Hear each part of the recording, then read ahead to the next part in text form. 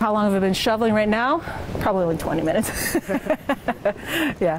Although Patty Skroch only been outside for a brief amount of time this morning, she's put in quite a few years here at St. Cloud State. I've been here 22 years, for sure. Maybe 23. Yeah. As it's very warm today. The temperature might be warm for the maintenance worker, but the snow keeps falling, which means she keeps shoveling. I've got about half of the building to do yet, or more. So Patty keeps going, clearing the paths for students and taking time out of her day to have a little bit of fun. I wish. Hey there, Brian. Hey, you want to help? Hi.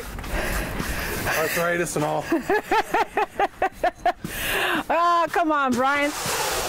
Bob, you better run fast. I got you.